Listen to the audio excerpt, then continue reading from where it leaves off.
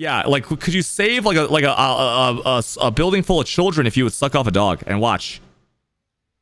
New Zealand Channel 5 News. Wait, stop. Nobody wants to. I'm dying to a fucking white man, dude. Over 100 children were saved from certain death today thanks to the heroic actions of one Wanganui man.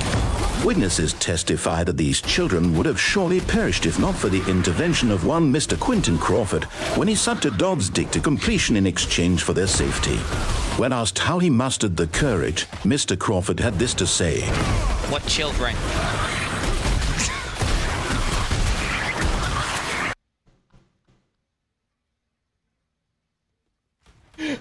So good. Every time, dude.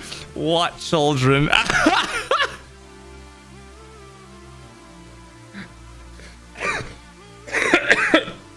I'm dying, choked on my own spit. Oh man.